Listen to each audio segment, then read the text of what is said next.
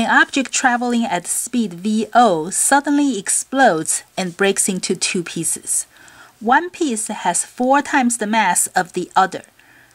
The lighter piece moves at 8 VO in a direction that is at the right angle to the object's original motion.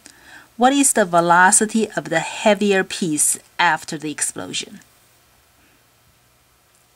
This is a two-dimensional problem. In physics, what do we do if there's a two-dimensional situation?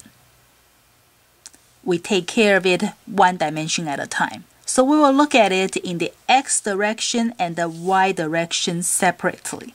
See if you can find the final velocity of the heavier piece.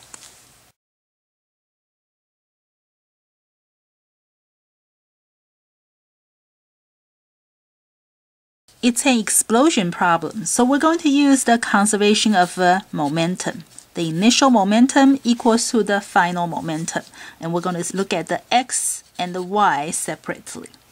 In the x direction, the initial momentum is 0 because the object only has the y direction momentum at the beginning. Afterwards, the smaller piece has a momentum in the x direction. Since the heavier piece has 4 times the mass of the lighter one, it can be convenient for us to say the lighter piece has a mass m and the heavier piece has a mass of 4m. So the lighter piece has a x direction momentum, that is the mass times the velocity m times 8 VO. The heavier piece may have a x direction momentum, and that will be the mass 4m times the velocity's x component. So I'm going to use v sub x. And this will give us a vx that is negative 8 VO over 4, which is negative 2 VO. Because we used to the right 8 VO as a positive velocity, that means this negative velocity must be going to the left. Now let's look at the y direction. The y direction initial momentum is not 0. Since it's going to break into m and 4m, that means the original piece must have a mass of 5m. The velocity is VO in the y direction. So that's the initial momentum in the y direction. And then at the end, the 1m does not have any momentum in the y direction, but the 4m may have momentum in the y direction. And we can say the y direction velocity is v sub y. This will give us a v sub y that is 5 times the VO divided by 4, because the m's cancel and then we divide by 4 on both sides. Because we said that this velocity going down this way is a positive velocity, so this positive velocity must be down this way. So the 4m's final velocity has 2 components. The x direction component goes to the left, that is negative 2 VO. The y component goes down this way, that is 5 VO divided by 4, which means its total velocity would be, if I add these 2 components together, I can make a rectangle. The parallelogram is a rectangle, and the diagonal is the sum.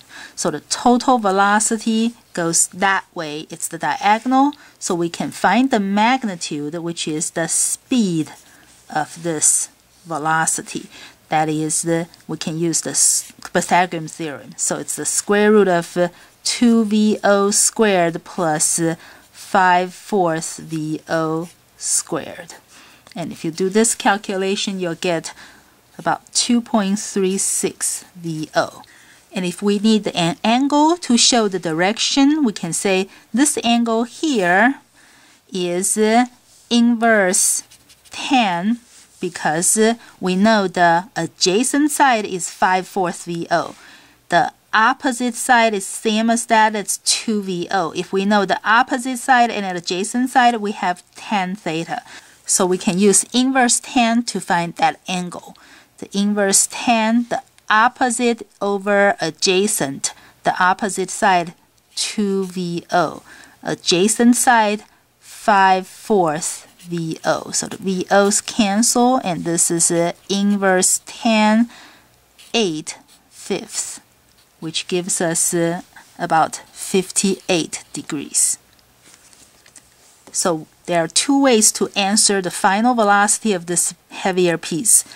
One way is we can answer the final velocity by components. It has two components, the 2VO going that way and the 5/4 VO going this way.